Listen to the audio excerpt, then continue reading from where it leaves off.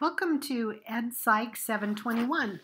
I'm Dr. Asay, and this lecture will introduce you to the course and what to expect and give you some advice for being successful in it. Before you go any further, pause this video if you haven't printed out your syllabus or have it open in another window so that you can refer to it as we go through this.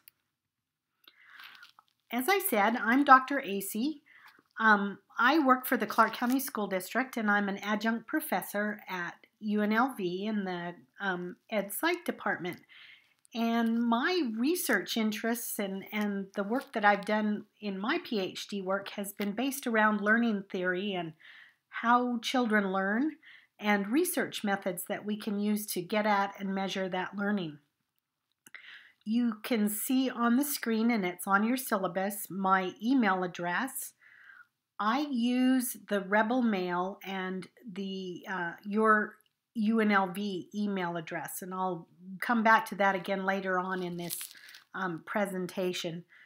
If you have a different kind of email that you want to use, please know that you must check your Rebel Mail regularly. I've also given you my cell phone number there. A text is best because I'm often in meetings or different things like that. I work in central office in the school district, so you may or may not be able to get me to answer my cell phone. But if you'll text me, I'll try to get back to you by late of that afternoon as much as I can. So let's get started on our adventure. This adventure, with an introduction to statistical analysis, it will give you a foundational understanding and some foundational skills. You will use those skills and what the procedures that you're going to learn in this class over and over and over again in your graduate career. So this class is really an important one to you as you're moving through your graduate work. You're going to learn about different ways of describing data. You're going to learn procedures for making inferences from the data. And we're always going to be talking about the probability that our inferences are correct. That's what statistics is all about. So just a taste of where we're going. In this class, we will use maths. You'll be working with mostly basic operations. There's nothing terribly complicated in it. And you'll be using a package that's called SPSS, the Statistical Package for Social Sciences. This is a computer software, and in a few minutes here I'll tell you how you can access that, and there's information in your syllabus. Don't be scared about the math. Some people are really, really nervous. The whole I'm not good at math, whatever. We're going to approach everything conceptually so that you understand why you're doing the procedures. And I'll be there to help if you need any help at all. It's not difficult math, but please know that you will be doing math in this course. So where are we going? We're going to work with descriptive and inferential statistics. In other words, we're going to be making inferences about or using the data that we have. We're going to look at what's called central tendency and distributions. We're going to look at correlations and discuss those quite a bit. You'll learn how to do a simple linear regression that lets you predict what's going to happen next or where students are going. And then you're going to learn how to do a hypothesis test with t-tests. In other words, we're going to set up a hypothesis or prediction, and then we're going to test it to see what the probability is that our prediction is probably correct. It's fun stuff. You'll really enjoy it. In an online class, it's quite a bit different than face-to-face. And so there are different pieces that you will use throughout this course. Don't skip any pieces. It's really easy in an online class to just, I get it. I'll just put together the assignment and get it turned in. You can only rely on you, and you should definitely plan and schedule time each week to do the activities. There is a course calendar created in Web Campus. You can refer to that. The textbook is excellent. It's very readable, it's very complete, and my lectures will go right through that and explain it and give a few more examples and help you work through the textbook. With my lectures, when I post them, I also post the handouts for the PowerPoint slide or the keynotes so that you can take notes if you want to. I would encourage you to print those out and take notes as you listen to the lecture, because when it comes time for quizzes, quizzes are open book, open notes. You're on your own, and you can refer back to any notes that you take during the lecture or as you're reading through your textbook. Pretty well every week you will have at least a small assignment to turn in. These assignments are not designed so much to get at what you know. They're really designed to keep you on pace. I've had quite a bit of experience teaching classes online, and I've taken online classes. It is incredibly easy to get behind. So you need to get in the mindset that you will have an assignment that you're going to turn in through Web Campus every week and keep right up on that. What do you need? What are the tools you need to get through this adventure? First of all, you need to be able to self-regulate yourself and pace yourself. You've got to set up a schedule that works for you, and I strongly encourage you to set up a given time, a couple days a week, that you're going to work through this course and the assignments, and then honor those times. You've got to be willing to work. This material is not easy, and it's not fluff. This isn't one of those online classes that you can breeze through. There are skills that you're going to have to learn and practice and be able to understand. But I can promise you that if you will learn them, you will use them in every class you take from here on out in your graduate work. It will be worthwhile. And last of all, you need to communicate with me. The responsibility is on you to let me know if you need help, if something is confusing, if you can't figure out how to make something work in Web Campus, anything at all like that. You need to let me know right away if you need help. And I'm glad to meet with you. We can FaceTime, we can email. There's all kinds of ways that we could talk through or get you some help. But I can't know that you need help if you don't let me know. Send up a smoke signal. Now let's go to the syllabus. It's your responsibility to read and become familiar with the syllabus. I'm obviously not going to read it to you. I'm going to take a few minutes, though, to point out some components that will truly affect your success in this course. First of all, note my contact information on page 1.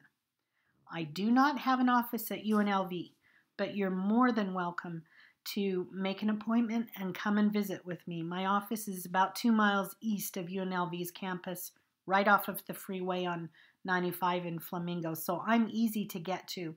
And I sure don't mind meeting folks for lunch or something like that if we need to.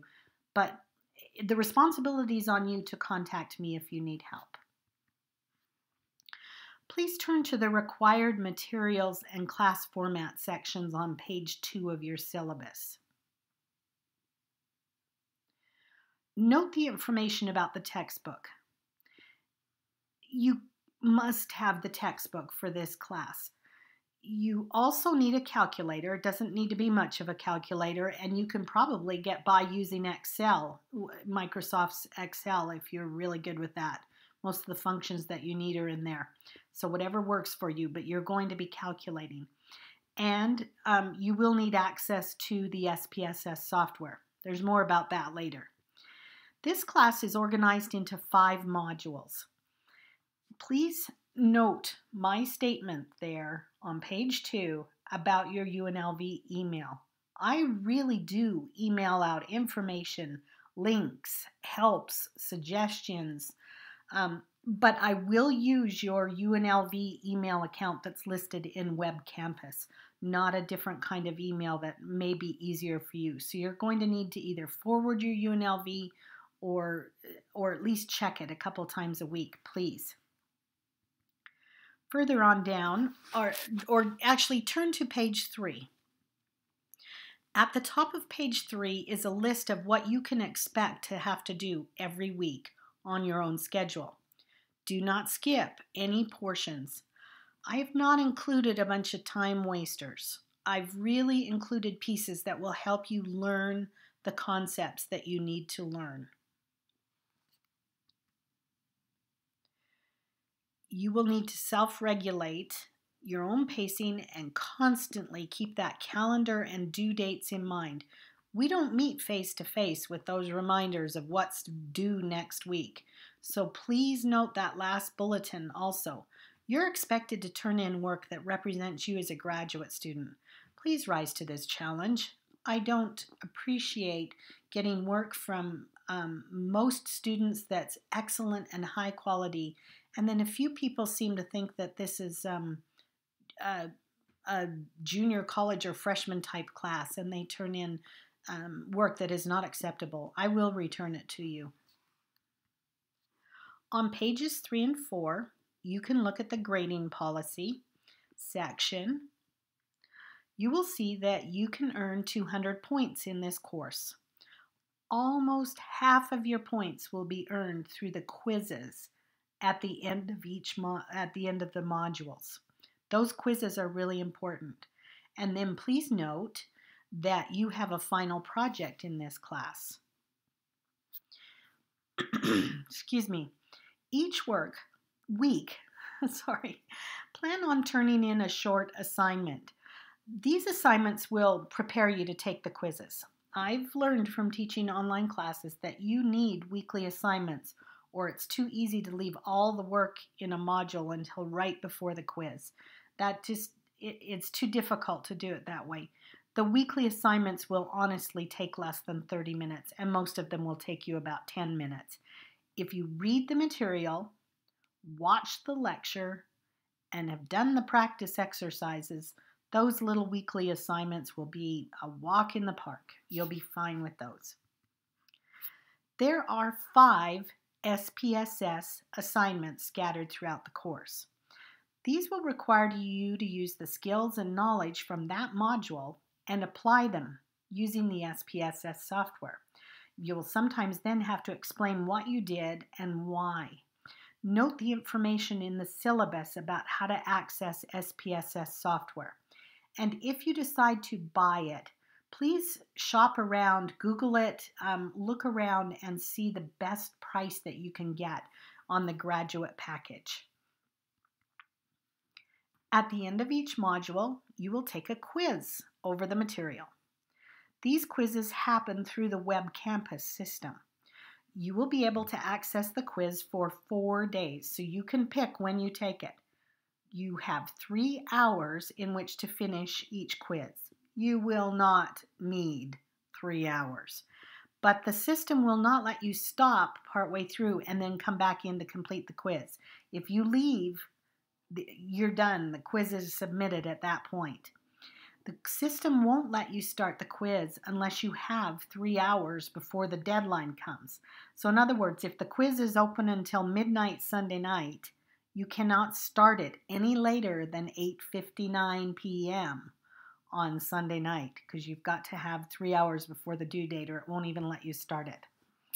I consider the first quiz that you take a practice. You will get 10 points for simply doing it. It will be a real quiz, but I'm not going to worry about a grade for each question. I want you to be able to see how my quizzes work and how the quiz system in Web Campus works, so that we can work through all those details in a non-threatening and low-risk kind of way. So the first quiz is worth 10 points. You will get 10 points if you do every question on it. There is a final project rather than a final exam in this class.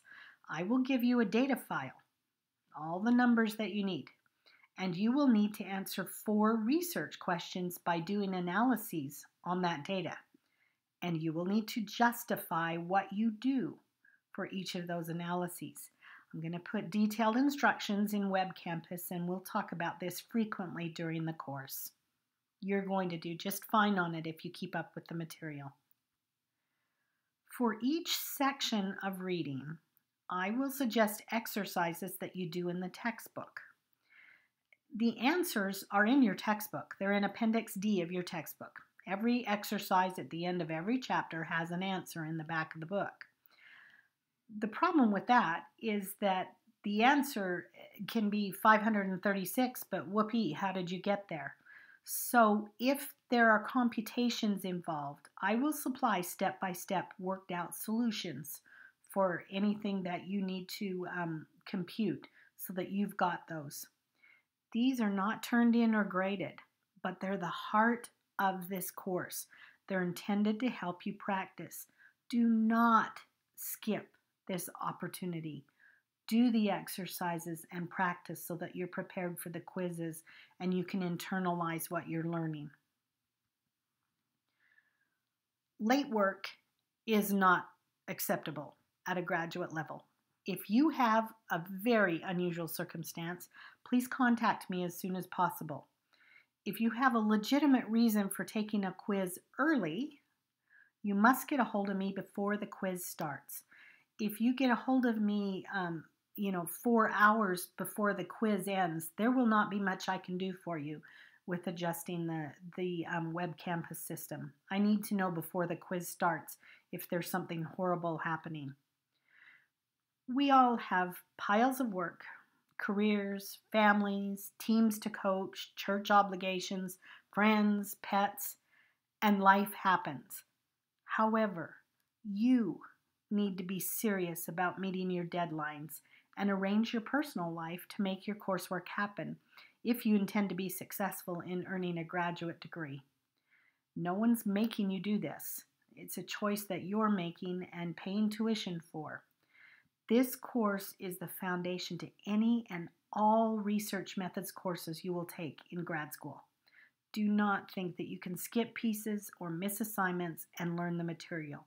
You will pay dearly, not just in this class, but in future classes if you don't understand this one. And then in the syllabus, you can finish reading the UNLV policies on your own. They're pretty standard. I've taken and I've taught many online classes. They're wonderfully convenient, and it's great to be able to go through the material at your own pace. I absolutely love that about an online class. I'm just one of those people that likes to work through things at my own rate. I don't need somebody over my shoulder watching what I'm doing. But over the years of helping grad students, I found these 4 must-dos. You need to set up a schedule of when you're going to work on this class. If it's Tuesday nights from 7 to 9 and Thursday nights from 6 to 8, make that and schedule it into your calendar and get your family and friends to help you out. Keep a calendar. Keep up on those due dates. Remember, I don't accept late work. If you miss an assignment, it's going to be very difficult to make up those points. Ask for help when you need it. There will be others in this class. You may email around. There may be some of your colleagues want to form a study group. You may want to do exercises together. You may want to get a hold of me for a concept and we'll sit down in my office and figure it out together. But no one can help you if you won't ask for help. And last of all, the obvious one, I've said it over and over again, do every activity. They've been carefully designed and chosen to help you learn this material. Well, you've just survived your first EPY 721 lecture. Let's get started now and enjoy learning about inferential statistics.